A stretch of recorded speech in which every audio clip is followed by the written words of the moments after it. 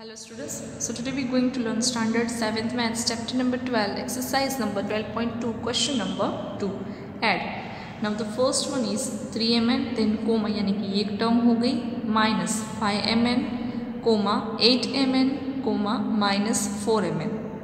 So एक हम इस तरीके से कर सकते हैं, वेरिएबल्स अगर सेम है सब में तो इस तरह से हम कर सकते हैं 3 देन प्लस यहाँ पे है -5 plus 8 and plus -4 and last में हम लिखेंगे mn क्योंकि सारे ही टर्म्स में वेरिएबल इक्वल है mn. राइट नाउ ब्रैकेट को हम ओपन कर देंगे. सो 3 plus minus -5 as it is plus 8 as it is plus -4 as it is and here is a mn. Now plus वाली टर्म्स को पहले प्लस कर देते हैं तो 3 and 8 is in a plus form. So 3 plus 8 11 and minus वाली terms है -5 and -4. So minus will be plus.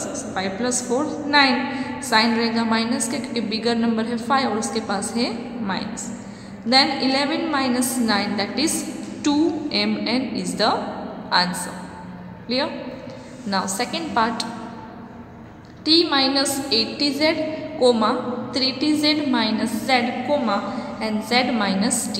ना कोमा का मतलब है ये वाला जो है वो पूरा टर्म है, इसको हमें ये दोनों टर्म्स के साथ प्लस करवाना होगा.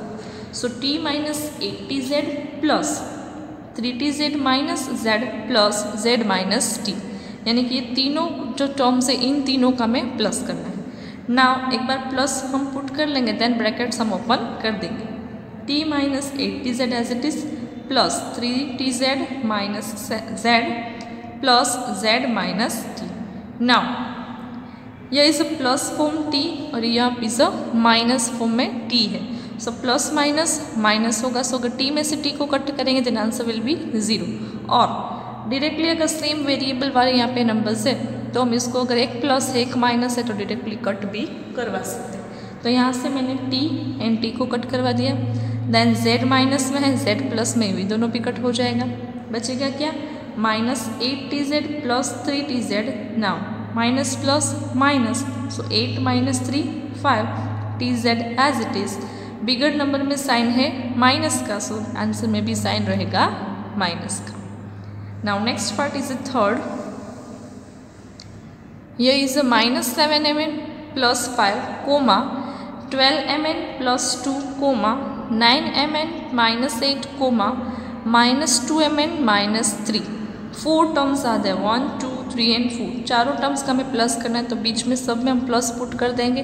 नाउ प्लस को हम ओपन कर देंगे. सो -7mn plus 5 plus 12mn plus 2 plus 9mn minus 8. Now yes is plus minus 2mn plus minus 3 as it is. Now like terms वाले को हम साथ में लिख लेंगे. राइट जो वेरिएबल्स सेम है उससे हम एक साथ में लिख लेंगे. तो फर्स्ट यहाँ पे है mn.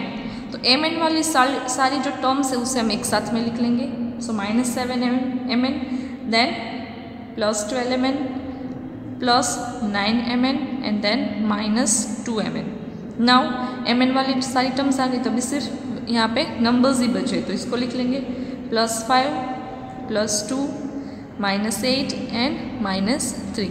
Now minus plus minus so 12 में सिर्फ 7 जाएगा तो साइन आएगा 12 minus 7 then answer will be 5. Sign रहेगा प्लस का बिकॉज बिगर नंबर प्लस वाला है दैट्स वाई.